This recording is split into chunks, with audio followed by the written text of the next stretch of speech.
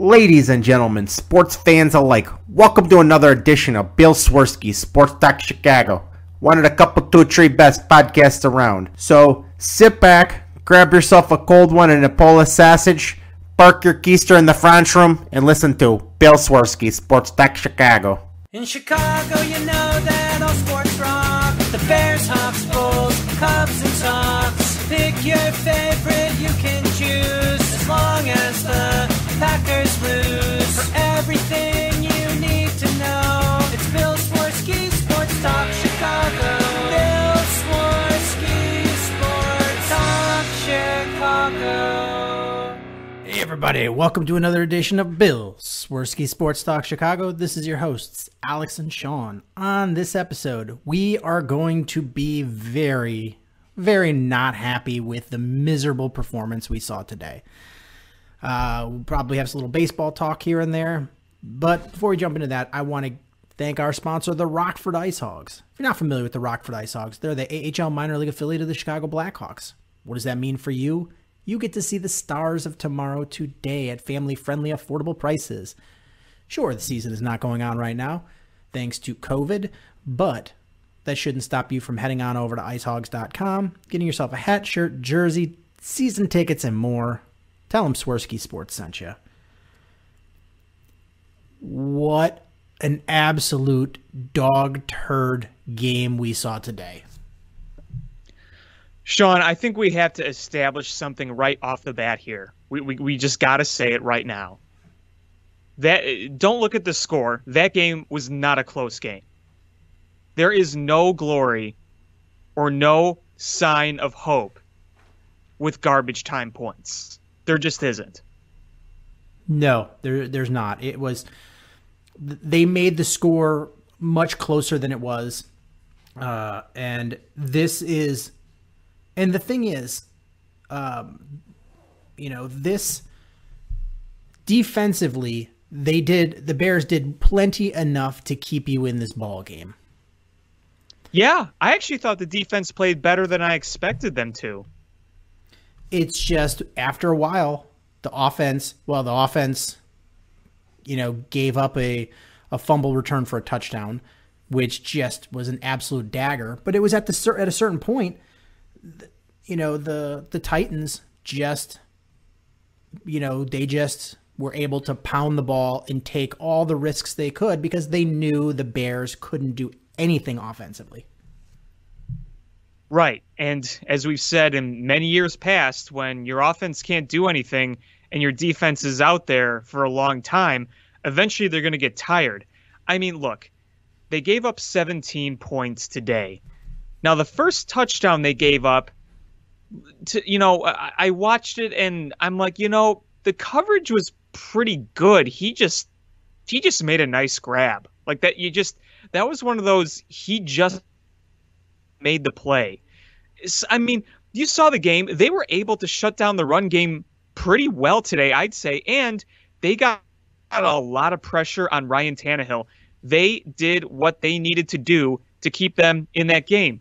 And in response, we have 4th and 1 situations that should not happen because all you had to do was just scamper another yard, and then you were going to run a play that the second it was snapped, you knew they weren't going to convert that first down. And you know what I'm talking about on the first drive. Oh, yeah. The minute that play was snapped, the second it was snapped, you knew that they were just going to go backwards. Yeah. So, I mean, let's just start with the elephant in the room. This was a dog shit offensive line prior to the injuries. Yeah, it was never good. And I'm just going to sum this up.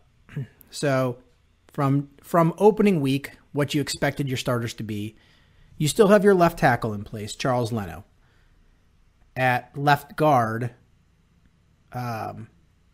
you now are, so you went from James Daniels, who got hurt, to Alex Bars in that game, who then was benched for Rashad Cow, Alex Bars went into that game during the injury, and then the next week, Rashad Coward got the start.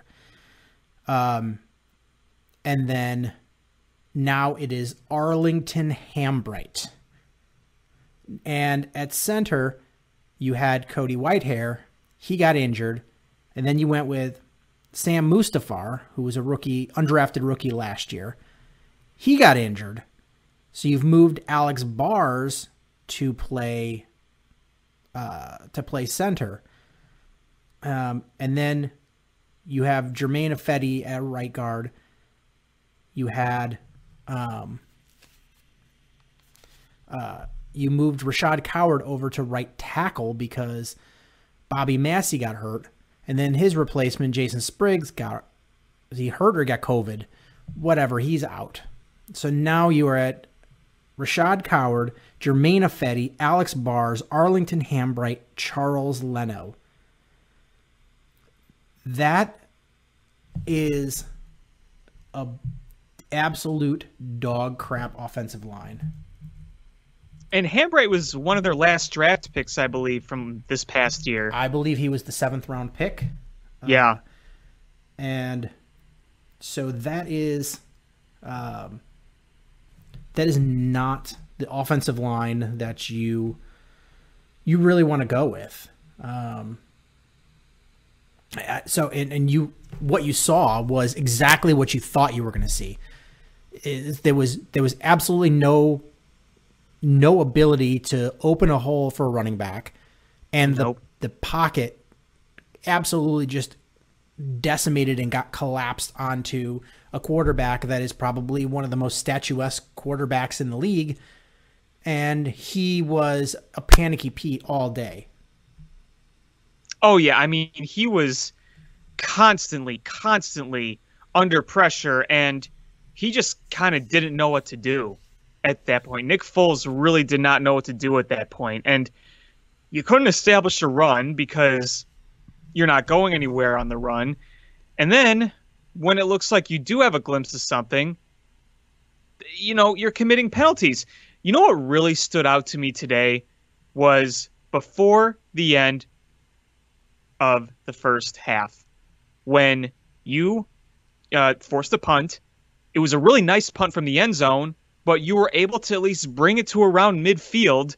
So you say, you know what, a throw or two, and you can at least get a field goal here and make it a 10-3 game. You're right back in it then. And then 2 penalties. Hands in the face and what, an offsides or something like that? False start, I believe. Yeah, false start. It was a false start and a hands in the face. I mean, you're taking every opportunity you can to shoot yourself in the foot. You already had so much difficulty getting first downs, and you set yourself up with penalties, a false start, and a hands to the face, and you are just absolutely, there's no way you're going to get it, barring a penalty, barring a automatic first down penalty like a pass interference to bail you out. You're only able to get luck. So it's just dog shit. And I'm looking at the offensive line here. Rashad Coward was an undrafted defensive tackle that was converted to an offensive lineman. Mm-hmm. Jermaine Ifedi was actually a first-round draft pick, but he was cast off by the Seahawks because he wasn't up to their expectation. Alex Bars was an undrafted rookie, mostly due to injury, but he wouldn't have been a super high draft pick anyway. Arlington Hambright was a 7th round pick. Charles Leno, I believe, was a 6th or 7th round pick. So you have a scab offensive line put together, and what did you think was going to happen? You have terrible depth, you got bad luck of injuries, and it just exposes how bad your offensive line was. And this is just it's an indictment on the general manager, and it's an indictment on the head coach, whose inability to scheme around them. Yeah. What I really just want at this point, I'll be honest, I'm at a point where I'm like, you know what? I don't have any hope for a playoff run whatsoever. I mean, you're 5-4. You're going to play the Vikings next week, and the Vikings are on a 2-win streak. You know, I think you could beat them, but then you got to go to Green Bay. And then, you know, you play the Lions. I mean, your schedule is not totally unfavorable. I mean, you play the Jaguars, you play the Texans, you play the Lions, but, you know, you got 2 games coming up against Green Bay, and I think we're at a point where we've accepted we're not winning the division. If we are going to get into the playoffs, it's going to be a wild card. You are not winning the NFC North. I just don't see this team being able to carry itself further down the road. I just don't understand is what do you think, what does Hallis Hall think is going to happen magically with this offensive line and this offense in general? Is this defensively, we have a good enough defense where we could go undefeated if we could put together any semblance of offense. The Vikings are an absolutely beatable team. The problem is with this offensive line and with Matt Nagy just crumbling as far as an offensive play caller. I mean, absolutely crumbling. He is a bumbling idiot. He might be a really good head coach where, you know, he's got his players ready to play, but still it's up in the air because they're not all ready to play.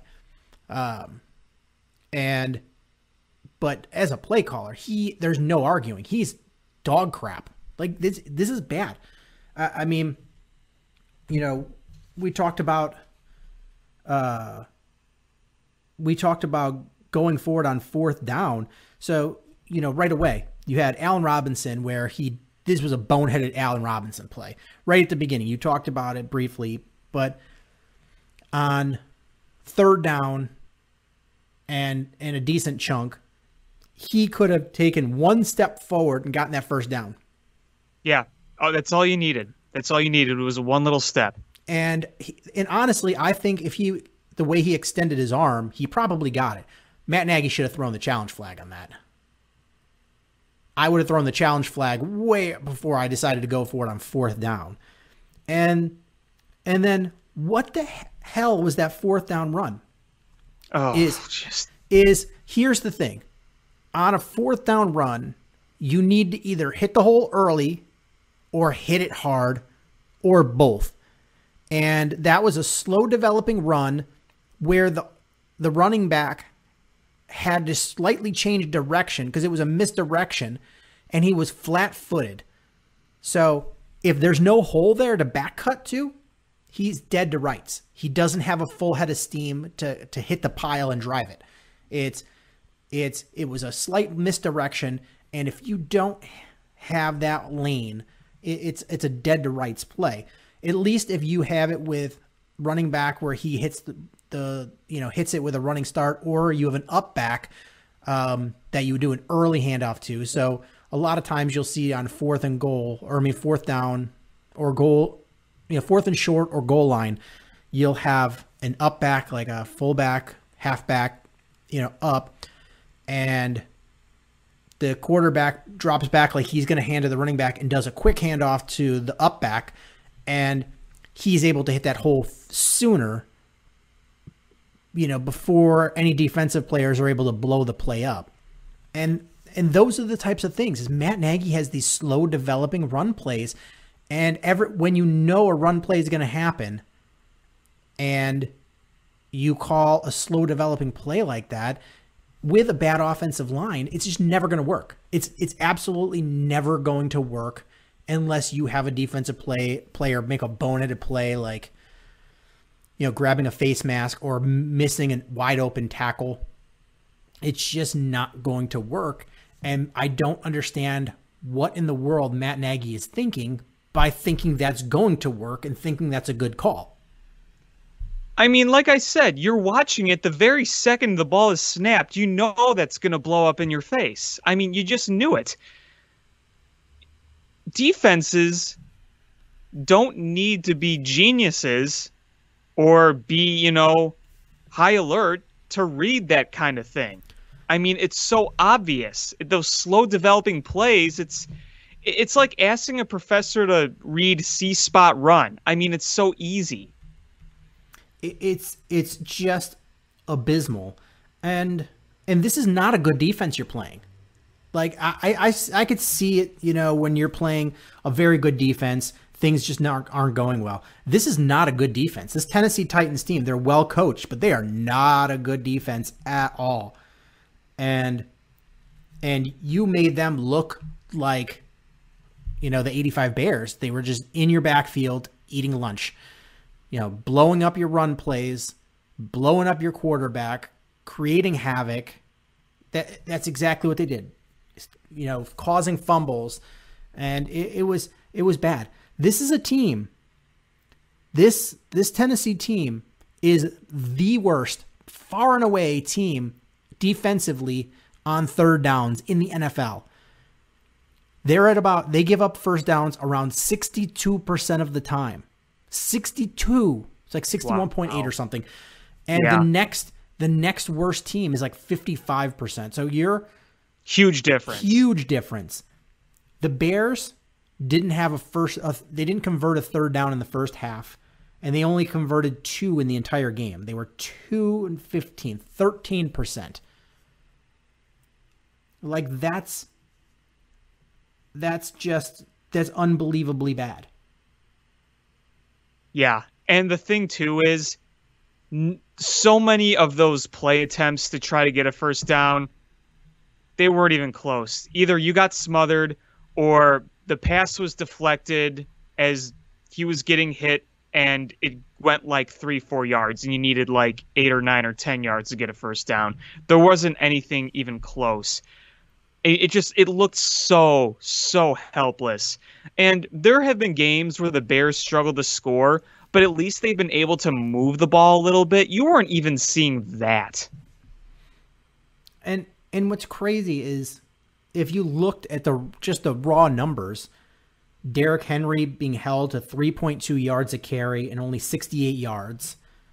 Ryan Tannehill only passing for 158 yards. And didn't think that they blew you out of the water? No. I mean, you wouldn't think by the numbers, but in the first half, this is how bad the run game was. In the first half, the leading rusher was Barkevious Mingo. Yeah, on the fake punt, which was the only good play of the game for the Bears. Literally, it was the only good play. They had some good defensive plays, but as offensive or special teams, that was the only good play of this game. It was this team is just abysmal, and I don't know how you get better at this point. You don't. Like we knew they weren't a good team. I mean, they were a very good defensive team. They were able to smoke and mirrors, win some games. But you start going back to look at it, and you're like, all right, well, at what point was it smoke, absolute smoke and mirrors, and what parts were good? And you're like, so the Falcons game. So I guess we'll start right with the beginning of the season. They came back and beat the Lions, and the Lions are a bad team. Okay, so maybe that was a bad Lions team. You barely beat the Giants. That's a bad team. You came back and beat the Falcons. And now we're learning that's just a team that chokes in the fourth quarter. They choked to the Lions, for goodness sake. What does that tell you? They were up huge against the Broncos and almost lost. Mm-hmm. And you got smoked by the Colts. Smoke and mirrors somehow won against the Buccaneers. You came back against the Panthers. That was actually a good game. But then you got smoked by the Rams. You looked bad against the Saints. You look really bad against the Titans. And now you got the Vikings. And how are you gonna piece together this offense to get you enough points? Defensively, you should probably shut down the Vikings. I think they're gonna they're going to eat up Dalvin Cook. And you know, I don't think there's going to be too much of a passing game there, because the Bears. Well, the Bears. You have know a how you're pretty going good to pass beat defense. them. You know how you're going to beat them is you're just going to have to get a couple of picks off Kirk Cousins. And that's the thing is the defense is going to have to start scoring points if you're going to win. And if the offense is that bad versus how good the defense is, how is there not some sort of animosity in that locker room? Yeah, that's something you do think about. There's no question about that. I mean, the defense has got to be exhausted by now with how much they're on the field, with how much they have to carry the team. We should, you know, no fan base should be sitting expecting more from a defense to score for them because their offense can't. What sign does that tell you? Oh, yeah, it tells you that this team isn't very good, even with the good defense. You shouldn't be sitting there saying, hey, we need our defense to score for us. I mean, that really shouldn't be the case ever with any team. Yeah. If you want to be a true Super Bowl contender. Is, you know, your first pick in the draft, Cole Kmet, you know how many targets he got today? How many? I don't even know. None. I didn't think he got any. Your quarterback threw 52 times, and your future tight end got 0 targets. Darnell Mooney got 11 targets. Allen Robinson got 9. Anthony Miller got 8. Jimmy Graham got 6. Ryan Nall got 4. Cordero Patterson got 4. David Montgomery got 3. Riley Ridley got 2. And that was that. Can I ask you something, an opinion of yours that I feel like I've noticed, but I kind of want a second opinion on it? Sure. I want to talk about Cordell Patterson for just a quick second because you mentioned it, particularly on special teams. Does he look slower to you? Yes. Like significantly slower? He is not getting down there as a gunner. And there has been no explosive. I mean, he's taking everything out of the end zone, and he has not had an explosive return yet. No, and I mean, last year we saw a number of those. I mean, he's done that his entire career. He's arguably, you know, the past 2 years, he has arguably been the best return man in football. And last year, you know, he did get a touchdown. We were calling that game on Hot Mic, and he had a few good returns past the 40-yard line. Whereas this year, I feel like every time he takes it out, he'll just end up at the 20 or the 25, and it'll just be like a touchback at most. Yeah, it has not been good, and I don't know why they're still giving him the green light to return him.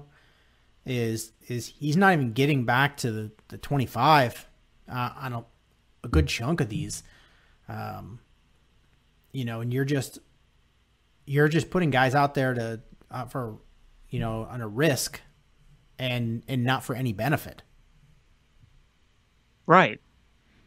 I just, it sucks to see because I really like Cordero Patterson, and I've always thought he's a good type of weapon you can have on an offense, but this year you're not seeing as much from him, especially on special teams. I mean, he's still a very fundamentally sound special teams player. There's no question about that. It's just, you know, his number one asset is his speed, and he's able to get those yards, and he's just not getting them this year. I mean, he's hanging on to the ball. He's not fumbling them. Like I said, he's very sound when it comes to his special teams play. It's just you don't see the quickness and explosiveness. Yeah, I don't know what's going on. I don't know if it's because he's getting more offensive plays and he's getting, you know, hit more, and you just, you know, that's taking a toll, and he's used to being much more fresh and just getting tackled on specialty. I don't know what's going on, but you're right. You're right. But looking back at this Bears team, the last drive of the first half just really summed up what this offense is. Yeah, it really did. And what's worse than those penalties, so the false start and the illegal hands to the face, is when you started to move the ball and you made a pass and you ran 25 seconds off the clock to get up to the line of scrimmage and run a play. Yep. And you didn't have any timeouts, and you couldn't spike the ball because I think it was third down. Mm-hmm. And you ran 25 seconds off because you are Matt Nagy cannot get a goddamn play into the thing. That's, just have a basic offense where you can run a play in. Not everything has to be a stupid, complicated system to get in. I think this team needs to get back down to the basics.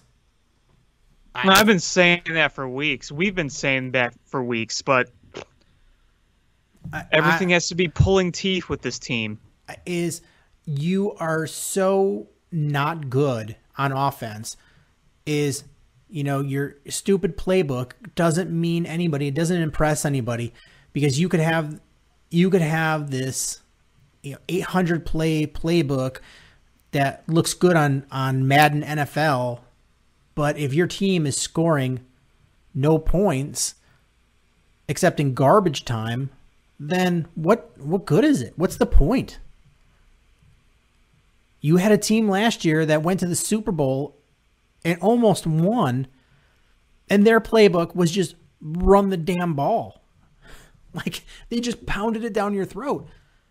And this Bears team just can't figure that out. They can't figure out their identity because everything is they're not physical. Their identity is puke. Yeah. A few listeners to the show commented because I posted the gif of the Buffalo Bills fan puking, and it was like, this is me watching the Bears offense, and people recognize that how often we talk about that, but it really is true. It's absolutely abysmal how bad this offense is. And I think Matt Nagy needs to give up the play calling. I think it's time. I don't think you can wait until the bye week. I think you just have to be like, you know what? This is not working. And I think Matt Nagy is a big part of the problem. And you know what makes me a little bit worried? Is that Matt Nagy's going to look at those garbage time points and say, oh, well, we may be looking in a positive direction here. What positive is there, though? There isn't. There's none. You can't take away from that garbage time where you scored points unless you are going to be like, you know what, this is how we're going to run the offense from the opening drive.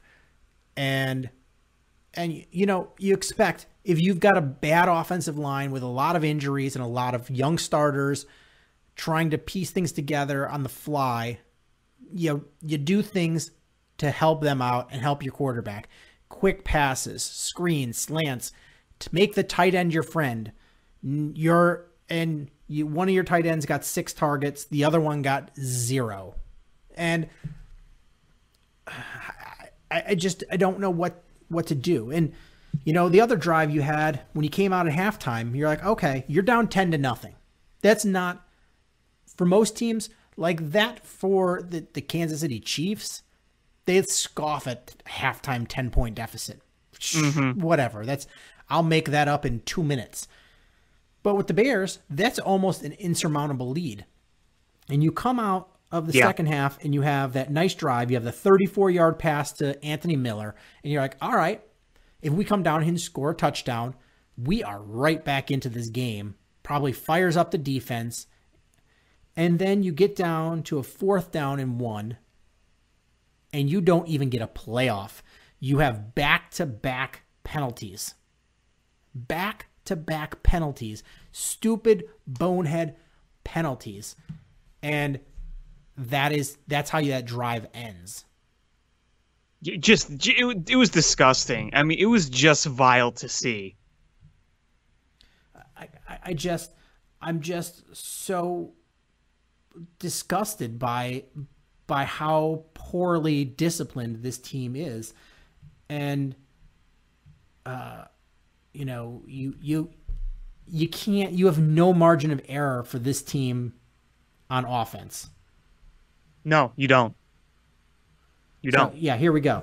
So, Oops. I just had it up. Third quarter, yeah. So you hit the 34 yards to Anthony Miller. You followed up with a pass to Darnell Mooney that's incomplete. Then you run David Montgomery for 4 yards, which is probably one of his longest runs of the game.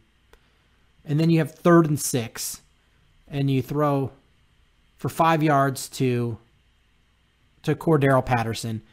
So you come up with 4th and 1.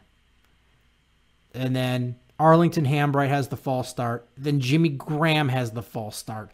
Back-to-back plays. A guy that who should just know better than that. Yeah, and so instead of being able to have at least a field goal attempt, because you were at the 31-yard line of Tennessee.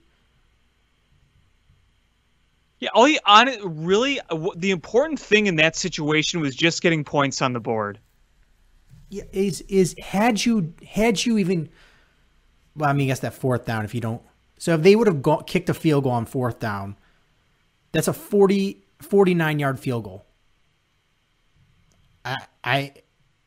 They're in Tennessee. I imagine there's not the wind like here in Chicago. Probably. And look, I actually trust our kicker now. Yeah. So you kick that, and you at least get points on the board. Or if you get the playoff, but then you get the first penalty, and suddenly you're like, okay, well, now that makes it, instead of a 49-yarder, that's a 54-yarder. All right, maybe that's not something we want to do. But then you get the next penalty, and it's so stupid. So stupid.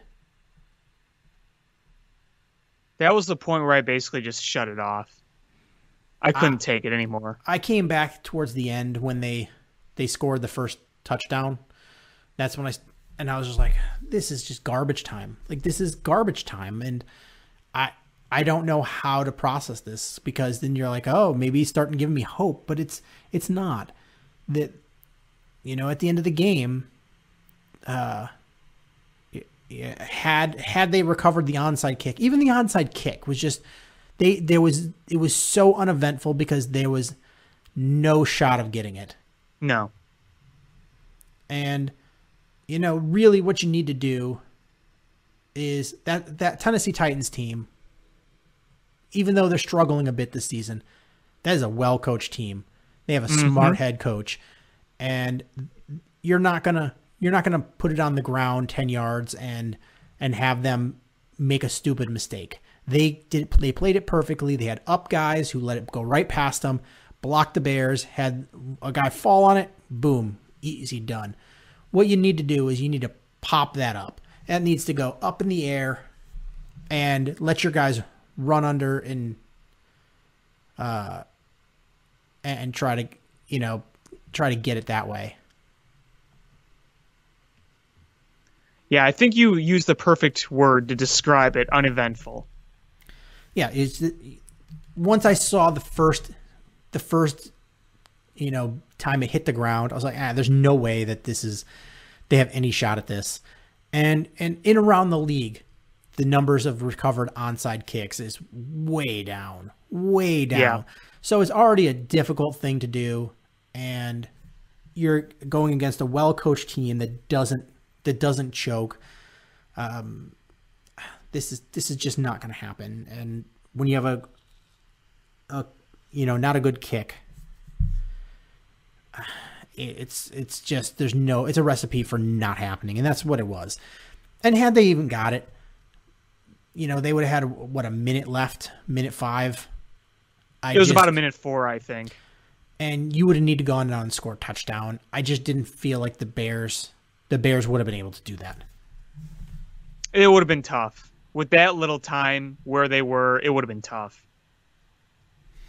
Yeah, it's just really hard to find the right words to describe how bad this offense really is.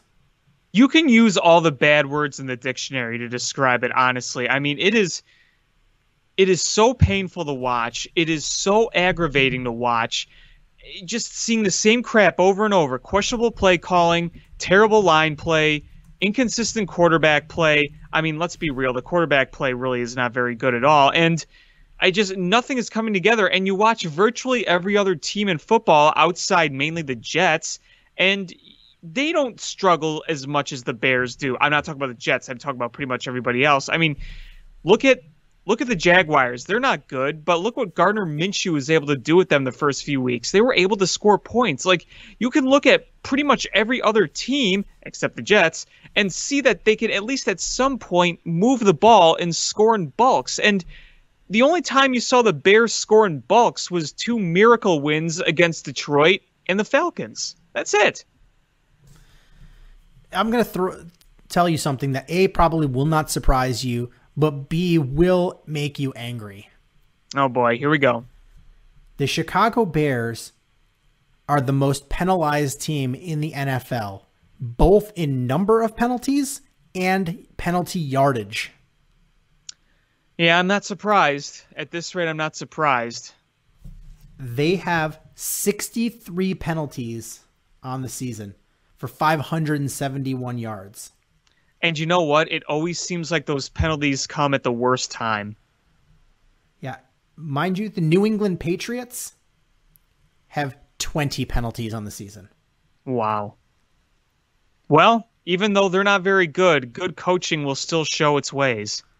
Yeah, so let me go halfway through here. 1, 2, 3, 4, 5, 6, 7, 8. The halfway point, so like the team right in the middle is about 45, 46 penalties. And the Bears are at 63. Yikes. And the New England Patriots have 204 yards in penalties. The Bears have 571. 571 yards. So that's almost 6 football fields worth of penalties. Yeah, so they have 4 delay of games, which also leads the NFL.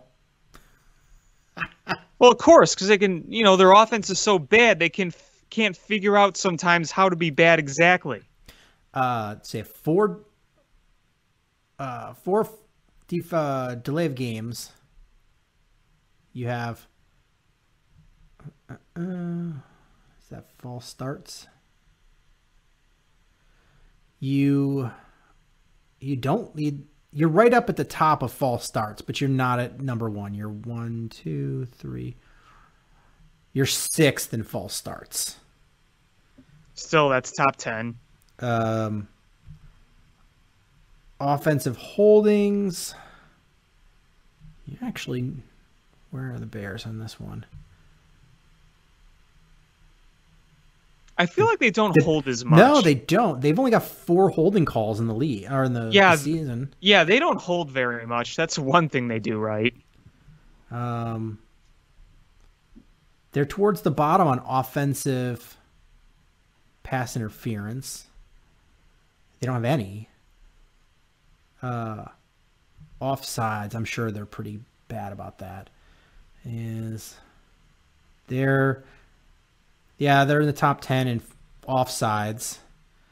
I'm going to guess they're high up on neutral zone infraction.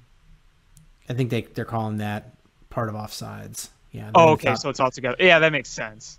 Let's see. Come on.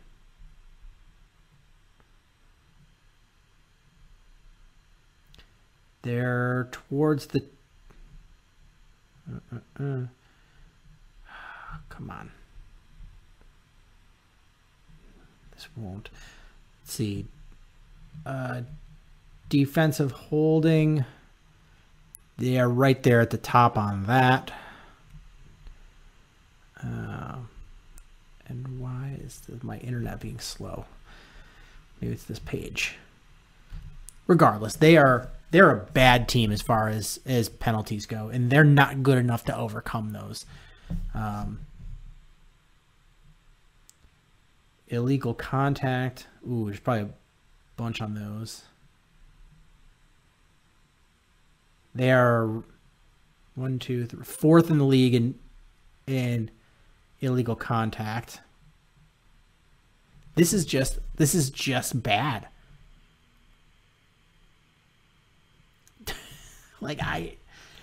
They have so many penalties, and they're just not good enough to overcome them. And offensively, I get you can't become one-dimensional and just pass.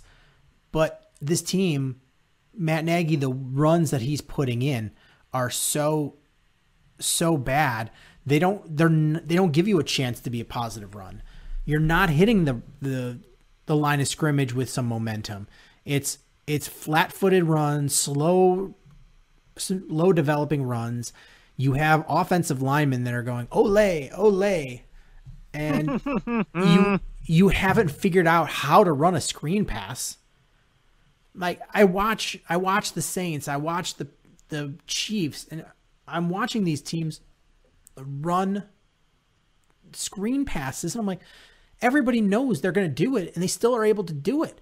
Yeah, they actually pull it off, unlike us. The Bears are able to surprise teams and still can't get it off because they're just so poorly set up. I'm at the point, honestly, where I'm ready for the Matt Nagy and Ryan Pace to be fired and just start a rebuild. You know, to go meatball here, I'm kind of at the point where if they finish the season and they don't make the playoffs, I think you clean house. I think you trade off what you can and just stock the hell up on draft picks.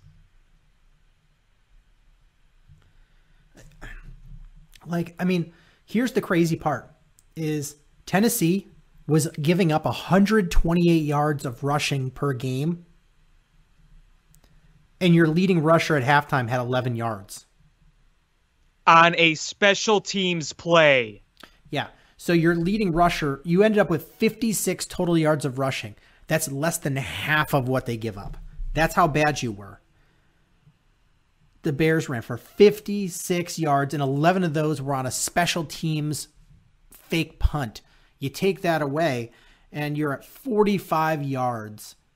David Montgomery averaged 2.1 yards a carry. Cordero Patterson averaged 4.3. Yikes.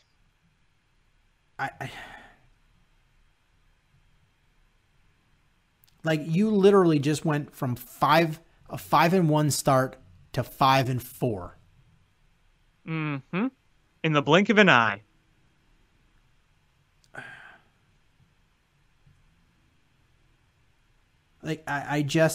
Matt Nagy literally went from the NFC Coach of the Year, or maybe it was the NFL Coach of the Year. He was Coach of the Year, yeah. To somebody that we're calling to get fired because this offense is just gone downhill every single year. Yeah. It's going backwards. It is time that he hands off the play calling, and I don't know who's going to do it. If it's going to be Bill Lazor, the offensive coordinator, or pew pew pew, or Dave Ragone, or John DeFilippo, but it's not working. And we need to rule out: is it Matt Nagy's play calling, or is it Matt Nagy's offensive system, or is it the players?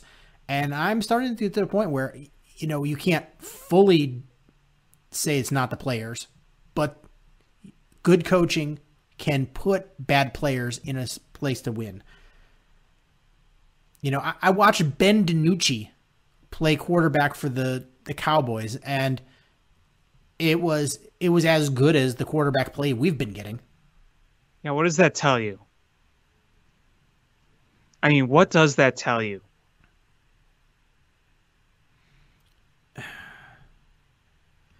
And I don't know the extent of everybody's injury. I think Jason Spriggs was COVID, so he might be back.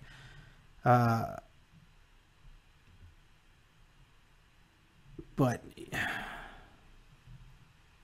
I don't know. This is so bad. And I don't know. And what's even more frustrating is fans all over the place when Buffalo Bills cut in the middle of the season Quentin Spain because of, we are not sure. We don't know what the situation was, but it wasn't his play. Like, and they cut him, and the Bears didn't even kick the tires on him. And I'm like, man, we could have really used a capable offensive lineman, and he went to Cincinnati and is the starter there. On a team that's starting to figure things out because they have a running game and they have their future quarterback for a long time. Yep. Who looks like the real deal. Yes, he does. Yes, he does. And we are going to move on from Trubisky, and we're not going to have a good enough draft pick to draft Trevor Lawrence, who might not even come out now because apparently he does not want to go to the Jets. Can you blame him? I don't. Oh, God. That's a bad team. But so you're going to have one less quarterback going out. Like, what do you do? Do you overdraft, one of the quarterbacks that probably should be a late first rounder, early second rounder, and draft him in the middle of the first round? Maybe you do. And then pray that they're good. But you pray you get a Ben Roethlisberger rather than a Ryan Tannehill. I mean, I think at some point you might have to reach for something you need, whether it's line or quarterback in the draft. That's why it's going to be interesting to see how the Bears end this season, because if they're more enticed to do a rebuild and maybe you make some trades and you stock up on some picks, that could kind of change the way you approach the draft. Because right now I see them finishing around 500, so that's going to be right in the middle. Like you said, it's not high enough to get top tier talent, but you're not low enough where you're saying, you know what, it's a late first round pick, but that's because we made the playoffs and we went on a good run. It's not because of either of those. It's basically you're stuck in the middle. And that is really not where the Bears want to be in this situation, unless you make some trades, you trade up. We're a long ways away from that, but I think you're going to have to get to a point where you might have to overdraft for a need. And the thing is we're looking at it now. I'm looking at a mock draft, and they have quarterback going number 1, and that's Trevor Lawrence. And I don't know if he goes out because, yeah, like I said, he's rethinking things. Justin Fields, quarterback going number 2.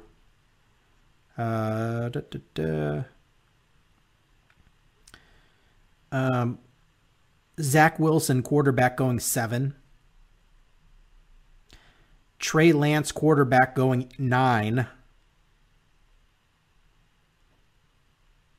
So you have 4 quarterbacks in the top 10 picks. I don't know how many first-round quarterbacks they expect in this draft. Going through here.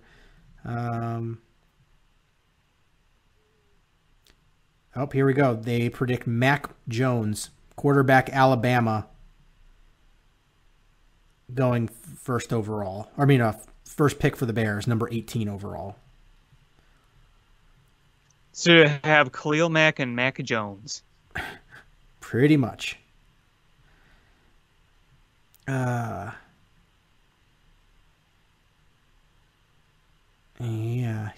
he's a quarterback with mediocre athleticism and good but not great arm strength. And according to this, I don't grade him as a first rounder. La-dee-da. And so that just makes it worse if Trevor Lawrence doesn't come out.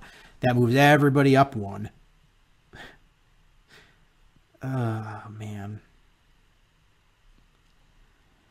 Gonna have to overreach to get a quarterback.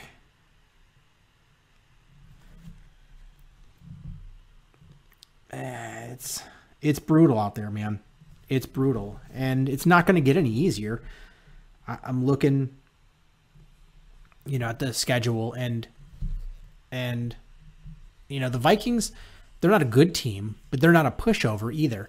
And if the Bears can't figure out what the hell they're doing on offense and cut out penalties, I don't see them beating the Vikings, and they fall to 500 just like that with their 4th consecutive loss. With Green Bay right around the corner. Yeah, going into the bye, needing a win against Green Bay. That's not the spot you want to be in. No. It's not good. It's not good. If you would have come back beating the Saints and beating the Titans today, you would have looked back at that Rams game and just shrugged it off. But now you're on a 3-game losing streak. You've gone from 5-1 to 5-4, and pretty much everything that we were worried about catching up to them has caught up to them. I mean, that's where we are. And I said, this stretch of 3 games here was going to be tough. Nobody expected them to win all 3. Even if they were as good as they were in the first 5 games, I was like, this would have been a tough stretch. And I was like, if you can pull out 1 win here, then you feel like, okay, we're okay. Because then you're 6-3. You're 6-3, and you feel at least competent, and you can go in and beat Vikings, confident and competent, and you go 7-3. And you're like, all right, 7-3 is a tough record to not make the playoffs. Like, that's tough. But now you're at the point you lost all 3, and you lost them in such sensational fashion of being piss poor on offense that how do they envision beating the Minnesota Vikings? Well, like I said earlier, at this rate, I think you're just going to have to beat them with your defense. You're going to need to create some turnovers and a pick 6 or 2. And that you can't count on that. And when you can't. When you're playing to get turnovers and touchdowns on defense, you're gonna make mistakes. And I see the only way that this happens is the Bears drag this out to like a 6-6 game into the 4th quarter, and then they get that one drive where they get a touchdown. But it's going to have to be the Bears defense keeping this game close and the Bears eking something out at the end. That's the only way. And the Bears defense is going to have to play pretty flawless to make that happen. Yep. And now Deion Bush is on the COVID list. Oh, wonderful. It just gets better. Lachavious Simmons, the offensive lineman, it tested positive. The Bears are expected to sign veteran offensive lineman Eric Kush, assuming he can pass COVID protocols and pass a physical.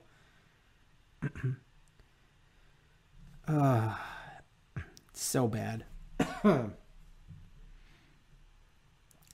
I just don't know what else to say. I don't know either. We talk about the same shit all the time. I mean, let's move on here. So briefly, we talk Bulls.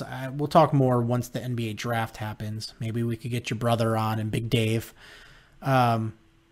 Yeah, that'd be great. We should do that. But they're in a weird position there. It's not the 4th overall pick. It's nothing to sneeze at. But they're the top 3. There's 3 top guys in this draft, and odds of you getting one without trading up is pretty low, unless somebody reaches and you have somebody fall. But your potential guys here, you're going for, I guess what you're looking for is potential upside to fit in with what you have. with Kobe White, Zach Levine, Wendell Carter, Lauri Markkanen, and I'm looking what Joe Colley is saying is that he's got Denny Avdija as the guy. He's a foreign player from Tel Aviv, power forward, or 6'7" guy, not power. He'd be replacing Otto Porter Jr. eventually. But these are guys that I don't know. I just don't get the tingly feelies about. You know, you would love to have the opportunity for like a LaMelo Ball. I don't see him falling that far. And I don't see the Bulls trading up to get him because you'd have to trade up quite a bit to move up, 2 spots, 3 spots. No, I don't think that's going to happen. Wiseman, Edwards, and Ball are going to be the top 3 guys. And then, you're left with what's left. And it's kind of like a consolation prize almost. Like, sure, it's much better to pick 4 than 7 or 8. You get a better shot of finding a guy that fits, but you just don't get those elite guys that are game changers. It's one of those things where you're in a situation, you got a solid draft pick 4th. It's not a draft that's, you don't want to call it bad, but it's not like in recent years past, when we had Moran and those guys in the draft and what's his face that went to New Orleans. Am I blanking on his name? The first overall pick. Oh my! Why am I blanking on his name? Why am I blanking on his? I'm old, so that's. I remember Morant, obviously. Zion Williamson. Zion Williamson, yes, thank you. Yeah, so John Morant is great, and I remember just waiting at the draft lottery party that the Ball on Bulls had downtown, and the whole crowd there was just like, we just need to get a top 2 pick. We need John Morant, and I remember Big Dave talking about that. That's going to be the guy. And Zion has the potential to be like an absolute stud. But Ja has been absolutely fantastic. Yeah, and I think that he would be a really good fit on the Bulls. I think he'd be a real good fit on most teams. Well, yes. I just mean, you look at Zion Williamson, you look at Morant. You'd take both of them, but I think Morant would have been a really nice fit with the Bulls going forward. Let's just hope that Kobe White takes a big step forward this year, and you see some good things from him. I still like him. I still am a big Kobe White guy. I think he does have the skills to be a good player in this league, and I'm excited to see how he plays in a coaching system that actually isn't Bills fan puke-esque, where you're not calling timeouts with 2 seconds left. What's funny is you watch Kobe White on TV and you think he's little because he's not a big build guy, but then when you see him in a still picture next to guys how tall they are, and you're like, oh man, Kobe White's actually real tall. Yeah, he's bigger than you think. And it's not just the hair. You know what? And I don't know why I didn't bring this up before. Sorry to go back to the Bears, but Friday night, my wife took our dog for a walk, and then my dog doesn't like to pee on walks. She waits till she gets back in our yard. So my wife brought the dog back in the yard, and mind you, I live inside the city of Chicago. I don't live in the boonies or in the suburbs. I live in the city. My wife lets the dog out. Dog was charging over. Guess what was in my yard?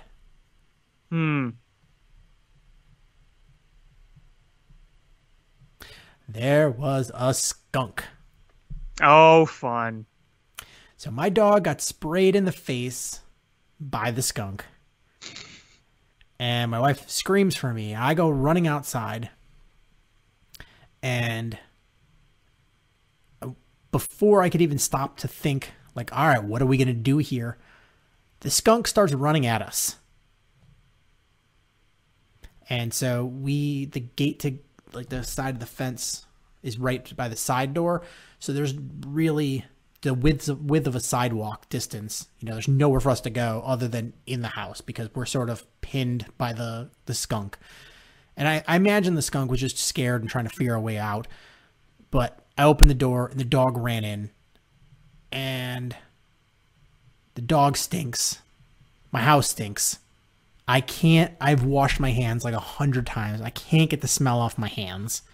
You use tomato juice? I was reading online it doesn't work that well. They recommended if you can't buy the actual commercial stuff that's a neutralizer for skunk, to use a mixture of hydrogen peroxide, baking soda, and dish detergent or dish soap. So we did that because it was at like 10 o'clock at night, so there was no store open to buy skunk spray. So we got skunk spray the next day, which actually worked pretty well on the dog, but it will not get it off my hands. Anyway, so my house stinks. And we couldn't open the windows at that time because the spray was right outside the window. And it smelled like, the skunk smell. Oh, That's yeah. what it smells like from a distance. When you get it up close, it smells like a fire at an oil and old tire factory. That's what it smells like. Just burning oil and tires. And so we couldn't open the windows. Anyways, the point is that was the stinkiest thing in my house until I turned on the Bears game. I was going to say, like, are you going to make a Bears connection there that it was still more pleasant than watching the Bears? The Bears game was stinkier. Yeah, I mean, I've smelled skunk before. We have millions of skunks in our neighborhood in Elmhurst. They are everywhere. I've smelled them plenty of times, especially the one that got roadkilled right in front of our house the one time. I can definitely agree that watching the Bears was worse than experiencing that. Yeah, it was weird because like my wife at first was like, I opened the door in the back to see if the skunk was gone. And she's like, I couldn't smell it anymore. So it seemed like it went away. Maybe we can open the windows. I'm like, that doesn't seem right. And she like opened the door at ground zero. I opened the front door because that's where I was closest to. And I opened it and I couldn't smell it, but I could taste it. It was just so pungent. I like everything afterwards. I think it did go into my mouth. It was like in the air. And I was like, eh. And I was like, how do you have like COVID nose? Like you can't smell? Like that's just, it is like just a Buffalo Bill fan puking thinking about it. Yeah. Yeah. So like everything smelled like that. I was like, how does this even work? And I didn't know. I guess I was very ignorant of the skunk spray situation. It's like an oil that they spit out. It is not. Yeah. I thought it was like a, like a fart almost. It's not a gas. It's like an oil. Yeah, it's an oil. So like I saw like where it hit my dog. It hit her like right on the lower jaw line because it was like a yellow sludgy compound. Ew. Yeah, it was like streaked, like basically right along her jawline, and I was like, "Oh my god!" It was so gross, and we ran her right down to the basement. We have a full bathroom in the basement. And I just ran her into the shower, and then apparently, because when this is all happening on the fly, you don't take the time to research. But apparently, they said, make that mixture of the baking soda, the peroxide, and the soap and apply that first to kind of cut through the oil because if you just put soap and water at first, it sort of digs it into the fur. It makes it harder to get the smell out. And I was like, well, there we go. There we go. Like, I feel like sometimes I need to figure out the things I don't know and learn them just in case. Yeah, you got to be a skunk expert now. I know, because we see them all the time. Like they are like in full force in my neighborhood. Like we go take the dog for a walk, and I would say if we don't see a skunk 3 times a week, then that's an anomaly. We see them all the time. But I think a few years ago, the Chicagoland area skunk population like tripled. Yeah, but it was weird. I was not expecting them in our yard because we have a fenced-in yard, and they find ways to burrow, man. They get through. Yeah, so that means in a week span, my dog caught a possum and got sprayed by a skunk in our backyard. All in 1 week, huh? Well, in not a calendar week, but in a 7-day span, yeah. Fun. Fun. What else do we have sports-wise? Tim Anderson making comments that he's going to still be him regardless of what Tony La Russa has to say, which, good. Tim Anderson is much more important to this team than Tony La Russa. Yeah, I agree. Francisco Lindor is on the trade block. Where do you think he's going to go? I don't know. I really don't. I think I have an idea where he's going to go.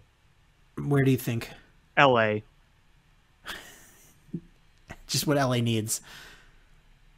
They're going to have Mookie Betts and Francisco Lindor. I mean, that's going to be such bullshit if that happens. It's like they have unlimited amounts of money. They have unlimited money, trade assets, and prospects. Yeah, how do they have that high of a payroll, that good of an MLB team, and that good of a farm system all at the same time? It's not fair. Yeah, there's no financial constraints. They're just spend away. Yeah. There is some good stuff that I did want to share though, really quick with baseball. I'm sure you've heard of it too. Did you hear that not only we had 2 Cubs Gold Glove winners, but the Cubs won the team Gold Glove? No, I didn't hear that. Yeah, they are the team Gold Glove winner. Anthony Rizzo and Javier Baez won the individual Gold Gloves, and the best defensive team in the league that would win the team Gold Glove, the Cubs won that as well. And I said... Jason Hayward didn't win one? No, surprisingly no. Huh. No, he did not. I mean, we all know he's still Gold Glove caliber no matter what, but no surprise in Rizzo. I mean, he wins one pretty much every year, and then Baez finally gets his Gold Glove. But, like I said last week, on last week's show, the offense sucked for the Cubs. I mean, it was an embarrassing train wreck, but, David Ross had his team playing very good fundamental baseball on the field. And I think that is well reflected by the way they played defense. And they just edged out, according to the Saber metrics, some of the defensive metrics, the Cubs just edged out the Cardinals in that defensive metric to help get that Gold Glove team award. Yeah, we talked about the year before that defensively the Cubs took a step backwards, and that would have been and especially since they didn't have a lot of turnover in personnel, it was just individual play. It was kind of fluky. Yeah, it was fluky, and we're like, okay, well that needs to improve. That's got to improve for the Cubs to be better, and they did. That was a concrete thing that they took to and did. So that's that's good. It's just a shame, man. Imagine if that team was able to hit. Oh, hitting. I remember hitting. Me too. You know what, my brother, he just told me, since he lives in Wrigleyville by the Wrigleyville bars, him and my sister-in-law were able to get some beer from John's Tab. Okay. That sounded like a really. If I was in the area, I would have done that. That was a really cool thing he did. Yeah. Very cool. Do you think he's going to be back on a shorter deal? No. I don't. You don't think he'll be back? I can see him coming back. Do I think they should bring him back? I'm not so sure. I mean, the tank is pretty much empty with Lester, and you can. I mean, we all appreciate the hell of what he did. I mean, there's no question that he was an absolute monster on the mound when we needed him most, when they were winning in 2016. Even when he came in the World Series Game 7 and he got up to the rough start, he buckled down and pitched great. He was the co-NLCS MVP, multi-time All-Star. He did everything he needed to do, but just at this point, he's old. The stuff isn't there anymore. I'd really like to see them go after some younger arms. I hate to be the one to say this. I have a feeling they're going to try to fill that whole rotation in-house. I think they're going to try to do much of that rotation in-house. I agree. I think they're going to try to use Adbert Alzolay. I think they may look at some of their other prospects. They're not going to go out and make a big splash. Trevor Bauer, not happening. Marcus Stroman, probably not happening. Maybe they try to bring Tyler Chatwood back. It's possible. It's possible. But I think of the 5, so the 2 we've got slotted.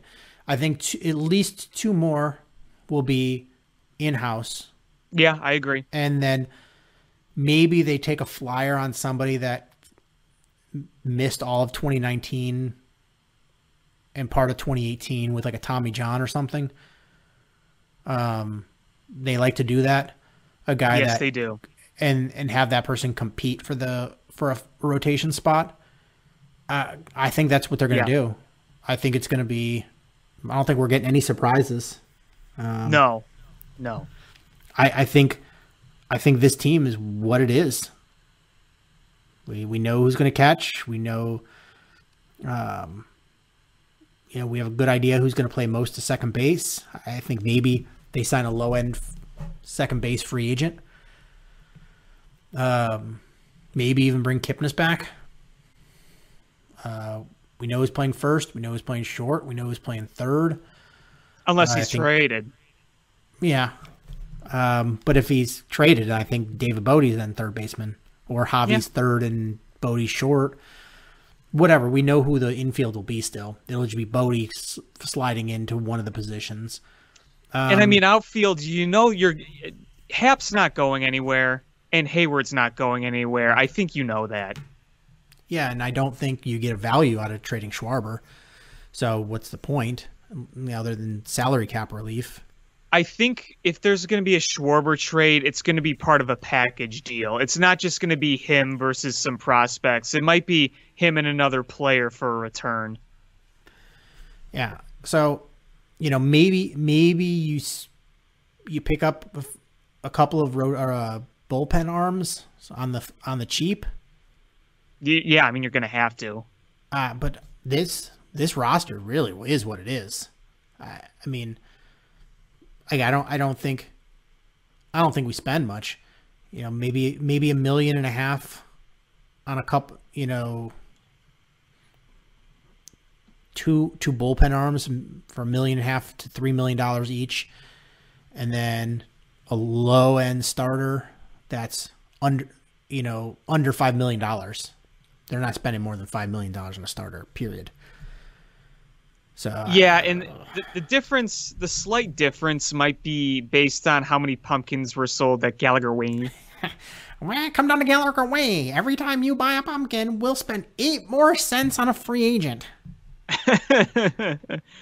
I'm gonna look. Let's see. I'm gonna look right now at free agent pitchers, starting pitchers, because I mean we pretty much eliminated the big ones like Stroman and Bauer. I'm not saying Bauer wouldn't want to come here. I just don't think the Cubs are going to pony up for what he wants. And Bauer's been the type of guy that has gone on and said, I like to sign 1-year deals. But even if you do sign a 1-year deal, it's not going to come cheap. No, you're going to have not to at spend a all. lot of money for 1 year. Trevor Bauer is going to go whoever pays him the most money, period. Yeah. And that will not be the Yeah. Cubs, period. So, Okay, so here's some... here's somebody I could see them going after. Jeff Samardzija is going to be available. that would be funny. I wonder, somebody on Cubby's Crib wrote about it. It wasn't me, it was somebody else. They mentioned a possible Cole Hamels reunion, but he's just been hurt the past year and a half. Yeah, and he's what, going to be 40? He is 37. Yeah, he is like the guy's been on a Hall of Fame career path, has done some great things. It's just time for him to hang him up. Yeah, absolutely. He's at the end of his ropes, and he was very good for most of his Cubs tenure. Very good, very pleasant surprise. But we saw after that one injury that he just wasn't the same after that in 2019. And you know what? When you're older like that, sometimes all it takes is for one injury, a few missed weeks to just go off the rails. Oh boy, Jordan Zimmerman's available. Oh, Charlie Morton. what is with you and Charlie Morton? I don't know. He's an old guy like me. Yeah, he's 37. And James Paxton, Rick Porcello. Oh boy, Anibal Sanchez is available. You know who's available? Not a pitcher, but Tommy La Stella. Well, I know they've been interested in him, bringing him back, and we could use a guy that could put the ball in play. Ooh, you know who else is going to be a free agent, I believe? Jake Who? Arrieta. Oh yeah, people have brought that up. He's kind of washed too. Oh, he's totally washed.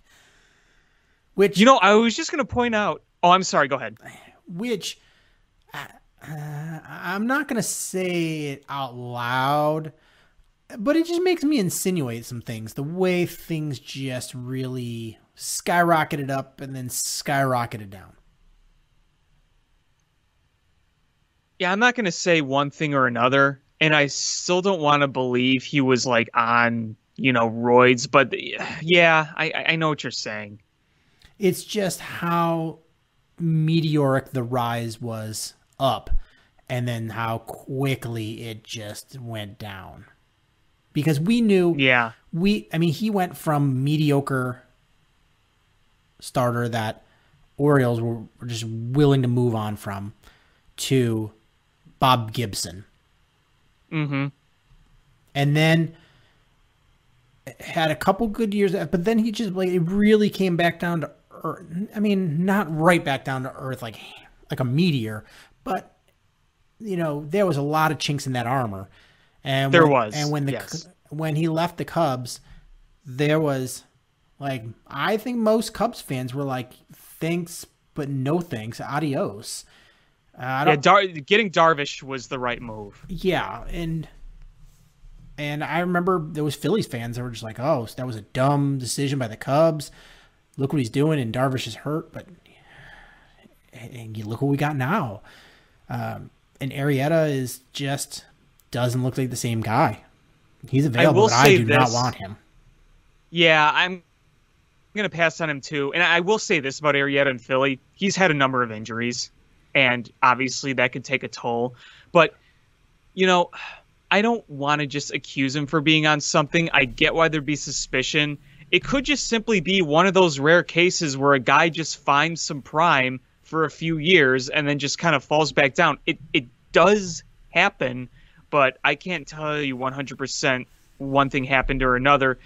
If he would have just risen and stayed consistently good, then you just say, you know what, he just had to work a few things out and then he figured it out. You know what I mean? Yeah, it was just how short that window was and how high the highs were that he, for that year and a half, he was just unhittable. I also do watch some of his pitching, and you saw how the breaking balls moved when he was in his prime, and you saw how the pitches moved.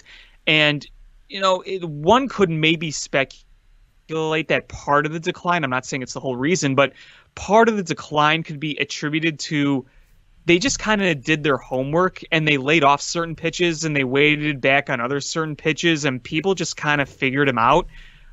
I don't have a definitive answer for you. You can piece together some theories and ideas, but regardless, I think that his days as a Cub uniform are over, and I loved watching him when he was in his prime. From 14 to 16, it was fun as hell, but I don't want to look back in that direction way past when it was good for the future. Here's a couple of interesting names that I guess could be. I mean, well, here's past their prime guys that I'm curious of what'll happen. Well, Cole Hamels, I think, will sign a 1-year deal with somebody. Lester will sign a 1-year deal, I think, with somebody. Arrieta probably signs a 1-year deal with somebody. Mm-hmm. What does Corey Kluber get?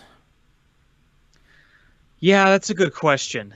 I think a lot of people are going to be wondering that because Corey Kluber is obviously not the multi-time Cy Young winner he used to be when he was just dominating. I mean, he was one of the best pitchers in baseball, and year in, year out, he was very good. But, you look at now. I mean, he started one game in 2020. And the year before, he played in only 35.2 innings, and he threw to a 5.80 ERA. Now, the year before that, 33 starts, 2.89 ERA. So he was like himself, 2 years ago. But the last 2 seasons, you've played a grand total of 8 games in 2 seasons. And you are in your mid-30s now. It's not like you're still in your 20s. Yeah, you just wonder if he's got some bounce back in him at all, or if he's just like washed up. But out of those 4 names, Lester, Arrieta, Hamels, and Kluber, I would say Kluber would be the only one I would kick the tires on. Yeah, because, if you get him and you take a waiver on him, and if he stays healthy, then you can probably see some of the old Kluber come through, where John Lester is just at an age where he is just simply past his prime. Just simply past it. Yeah, he is just going to be a junk ball pitcher, and it's going to be a struggle to go through games. Cole Hamels, I think, if he could stay healthy, like he's just still a fluid pitcher. I think his stuff is still there. It's just he's injured. Yeah. I think Arrieta injuries, and I think his stuff is gone. That fastball has dropped to a lot of velocity. Corey Kluber, I don't know. I just don't know what you have. But if you of those 4 names, if I had to pick one, man, I would see what the medicals came back on Corey Kluber. I mean, if his medicals don't look good, Lester. If you had to pick one of those 4, Lester, just because of health. But yeah, at least with Lester, you can rely on him taking the ball every 5 days. Yeah, but I think Corey Kluber would be, if health was still, not an issue, he'd be the only one I'd kick the tires on. Yeah. But here's a few names that I'm not saying the Cubs go after. I'm just saying I'm curious of what happens to them, because they're guys that people were very high on that have cooled significantly, but are still young enough where they could have bounce backs. Robbie Ray, Jose Quintana, Chris Archer. I don't want Chris Archer. Robbie Ray, I think, could be a decent 4. Jose Quintana, this is my unpopular opinion. I'm completely okay re-signing him. If he comes at a good price, I'd re-sign him. Yeah, honestly, I would too. I mean, this year was the fluky with the cut, and then, but you didn't get anything out of him this year. But he He wasn't worth what we paid for him, but he wasn't bad. Had we just paid money for him, nobody would have been mad based on what we we're paying him in salary. Right. It was just what we paid for him in players. Exactly. You know, because if you look at if they would have signed him as a free agent and paid him that amount of money, nobody would have been upset with him at all. Yeah, nobody would be blinking. Nobody would be batting an eye. And I mean, the thing with Quintana is if you look at the game logs, a vast majority of them are good. 6-7 innings, 3 runs or less. It's just you had those games where he'd give up like 7-8 runs and the stats would just balloon. And the big thing that was missing that he had on the south side was consistency. But, you know, overall, the body of work, while the overall numbers are mediocre, you know, if you just look at the majority of the starts, it's more good than bad. Is he all-star Cy Young caliber? No, but you've gotten plenty of good starts from him.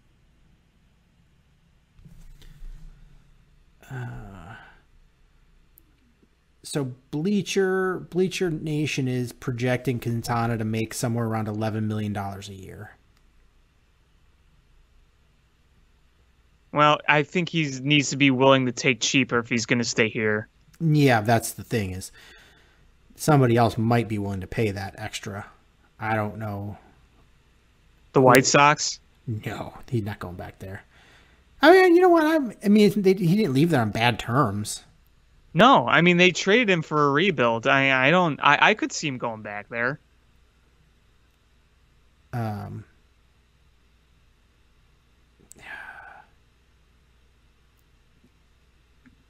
Yeah. But at least the White Sox, we know they're going to make moves. They're going to be going after at least one middle of the rotation guy. They're not going to go after a bottom of the rotation starter. They're going to look at a 2 or a 3. You know, that upper middle of the rotation type guy, maybe even a top line guy. I mean, it would be smart to go after a Trevor Bauer. I think that could really set them up. They can live with the crappy right field production they're getting because they have so many other bats, and I think you have enough guys that you could put out there that give you a replacement level ability. You know, so I think right field is a luxury for them. But I think they need another starting pitcher, a top line kind of guy. So I think if money is an issue with them, I think they can go after a Trevor Bauer and then call it and then cobble together some other things. But right field would be a dream for them, I think, if they could pad that. Yeah, I agree. Imagine their top 3 pitchers. If you have Giolito, Dallas Keuchel, and Trevor Bauer. They're winning a World Series right there. Yeah, that really, that really is a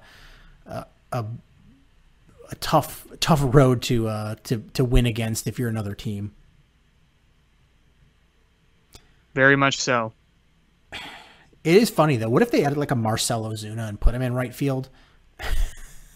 You would have a piss poor defensive outfield other than center. Your left and right fielders would be brutal. But man, would you have some... You'd be making up for it offensively. Offensively, you would just be clobbering teams. If you could throw a Marcell Ozuna with that slash line of 338, 431, 636, and throw him in the mix there, like that, is there a better bat in the free agent market this year than Marcell Ozuna? Let me look at the list. He's definitely one of the best. There's no doubt about that. Let me look at the official list here. Gotta change this from pitchers to all batters. All right, let's see here. So you have Yoenis Cespedes, George Springer, Ryan Braun, Carlos Santana, Yadi Molina, Sin-Soo Choo, Marcelo Zuna, Justin Turner, Michael Brantley, Nelson Cruz, Didi Gregorius, Jay Bruce, Josh Reddick, Marcus Semien, Brett Gardner, DJ LeMahieu, Edwin Encarnacion, Daniel Murphy, Jackie Bradley Jr., Marwin Gonzalez, D. Gordon, Jed Lowry, JT Realmuto, Wilson Ramos, Edgerton Simmons, Jonathan Villar, Jock Peterson, Jason Castro, Robinson Chirinos, Cesar Hernandez, Howie Kendrick, Jonathan Scopes, CJ Crone, Enrique Hernandez, Jurickson Profar, James McCann, Colton Wong, Kurt Suzuki, Freddie Galvis, Todd Frazier, Adam Meaton, Mark Zanino, Eric Sogard, Alex Avila, Kevin PR, Austin Romine, Tyler Flowers, Nick Markakis, Alex Gordon, who I think is retiring, Eric Thames, Robbie Grossman, Michael Taylor, Tommy LaStella, Jeff Mathis, Mitch Moreland, Michael Franco, Joe Panic, Ashuba Cabrera, Daniel Descalso, Sandy Leone, Matt Wieters, Ryan Zimmerman, and so on and so forth. So I think your best overall hitter right now might be DJ LeMahieu, but and you have a good power bat in Edwin Encarnacion, but Marcelo Zuna is right up there. What about Michael Brantley for the White Sox? Well, they're very familiar with him, that's for sure. How many years was he with the Indians? I mean, let's see. That guy's got an amazing contact rate and a really low strikeout rate. I think that could be for the White Sox. Bring him to the Cubs. I want that guy in the Cubs. I mean, that would be nice in there to throw the mix in, because you'd have Tim Anderson, a contact guy. You have what's his nuts at second base. What's his nuts? What's his nuts? I'll say, looking at his stats, really good. I mean, his last 2 years in Houston, batting over 300 each time, OBP of 364 or better, 1.5 WAR 2020 in 46 games played. That's pretty good. And he had 22 home runs in 2019. He's a good ball player. Yeah, I mean, I think Nick Madrigal, who's I'm thinking of. So you have a good contact guy. What's his nuts? Nick Madrigal. He good contact guy. Tim Anderson, good contact guy. You could throw Michael Brantley in there, good contact guy. And that makes up for some of the other guys that are strikeout but home run guys. I think that makes you a really well-balanced offense. It is not all home run or bust. Tell that to the North Side team. I think the problem with Cubs, partly, is that they are all on-base percentage guys. And I think at some point is they wait for such a perfect pitch. You don't see anybody swinging good pitches. It's like there's too much patience. It's like, swing a little bit, and they swing it when they do swing, it's at terrible pitches, not the ones that they've. It's like they have good eye at balls, but then they don't swing at the strike zone. It's a little bit frustrating. You're just like, how do you have a team that draws their walks but then can't make contact? Like, what the hell goes on there? Well, I'm very glad you mentioned that, because there is something to be said about that. Look, getting on base is important. Having guys that can get on base is important, but you want to have guys that are batting after those guys get on base that could just put the ball in play. I would sacrifice a high BABIP, high contact, low OBP guy to put in the lineup after you have guys drawing walks. If not everybody gets on base, but they could put the ball in play and have a high contact rate, who cares about their OBP? It's all about balance, and there is something to be said, because the Cubs, here's what they do. They draw their walks very well. They got good eyes, but they swing through way too much. When you have batters like the ones on the Cubs that have holes in their bats when the ball is in the strike zone, that's a problem. They might not chase outside, but if you throw to their weak spots, because they have some notable weak spots, that's where you get those swings and misses. I want a guy that maybe will expand a little bit, but he will just make contact. He will put the bat on the ball. If you have Anthony Rizzo and Chris Bryant drawing walks, and then you can get a guy up there that can just put the damn ball in play and either move the runners or get them in. That is so important. So I'm very glad you said that. Yeah, it's just frustrating, and we know what those Cubs problems are, and the ownership is not willing to put in the financial capital to resolve it. I think they made one too many Wrigleyville renovations. They've got the money. It's not that. Here's the thing: is they bought this team. They didn't buy this team because they love the team. They bought this team as a financial investment, and they're going to make it back in spades at some point, because that real estate alone, like, the franchise is going to keep going up because that's what sports teams do. But then that real estate around it is just going to be worth so much, like what they built up. Because it does look so much nicer than it did. It does. It does. It was good they did the renovations. And they're going to get that TV money in a year or so. So that's any consolation. So, yeah, they'll get the TV money. And then just their holdings are going to be worth so much money that at some point they'll be able to flip this and make a metric poop ton of money. And more pumpkins at Gallagher Wayne. Yeah. They have no interest in...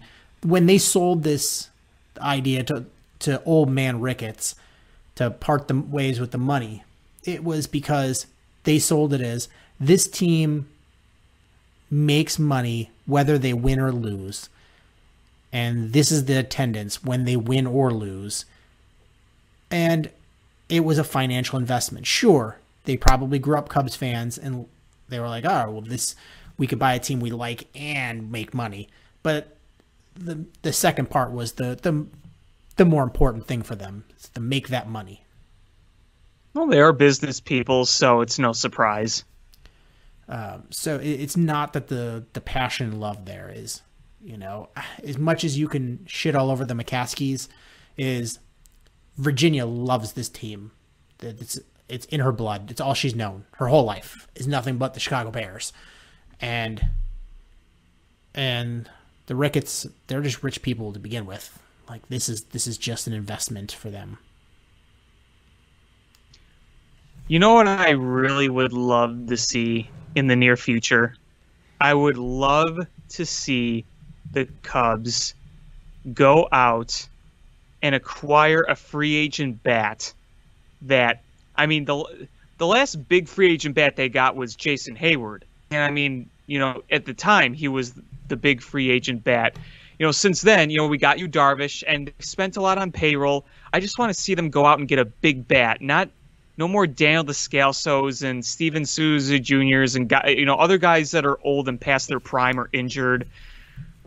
I want to hear the big news that they signed a big bopper, and we're not just relying on guys we've tried to make into something, even though they're not coming along the way they hoped. Well, who would be the big bat you would want to get, and where would you put him? Well, I know it's not going to happen, but I would love DJ LeMahieu. I know Nico Horner this, but you know what? DJ LeMahieu is an established star player. So what? Maybe you try to move Nico Horner. Okay, I'm okay with that. Think about it. I like Nico Horner. I think there's some upside, but right now, who'd you rather have? Him or an all-star that still is in his prime? I think the answer is obvious. Right. I thought you were going to say, if I had my dream, I thought it was going to say me to win a lot of money and then buy the Bears and build a trebuchet for anybody that sucked and just launch them into Lake Michigan. Well, we could do that too. That would be my dream, to be like King George, but own the Bears. And, you don't just fire coaches or bad players. You really launch them, physically launch them. Boing.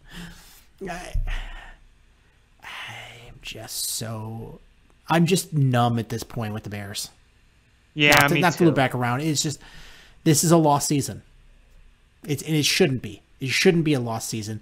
This should be a season where they should be competing. This defense is very good.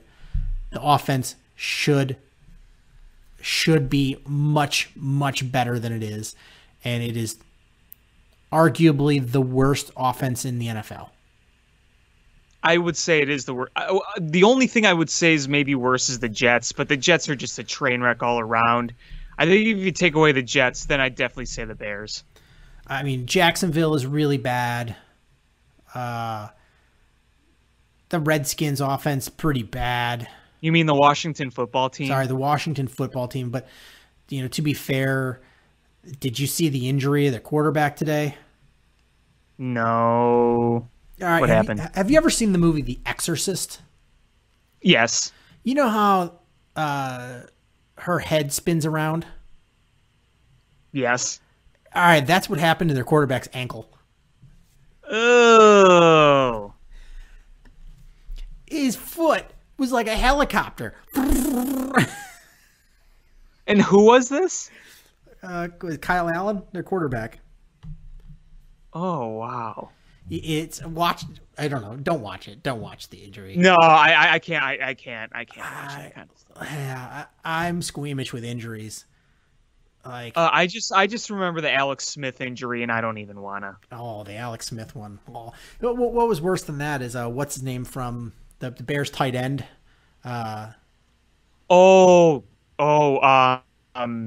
Zach Miller. Zach Miller. That one was brutal. I was watching that at Gary's house, and he went upstairs, I think, to get his son something to eat or something. He went upstairs, and it happened. And I remember he caught the touchdown pass, and they overruled the touchdown and the injury. And one of the worst calls ever. It was just a bad all around on that.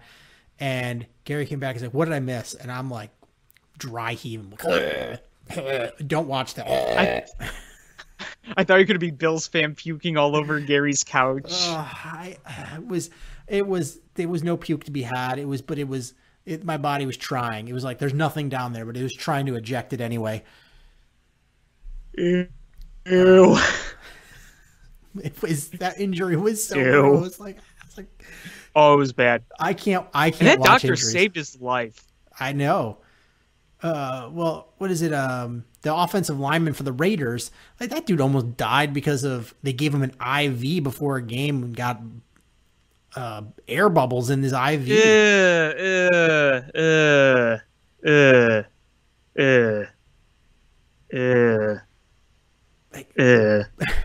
But Alex Smith, like, the dude almost lost a leg. Like, yeah. That dude is playing in the NFL, and he almost lost his leg. Ugh. That was just nauseating. Is there anything else you want to talk about? No. I just want to. I just want to say it's the holiday season, so if you're looking for a good gift for mom, dad, or your friends, look no further than the Marty Havlat crock pot. You're just scooping chili out of it. He puts a chili in. Patent pending. Oh, brother. Mom, you want to make some holiday chili in the Martin Havlat? You're having your family over. It's like Chet from Weird Science Sounds. I will never think of Marty Havlat the same again now.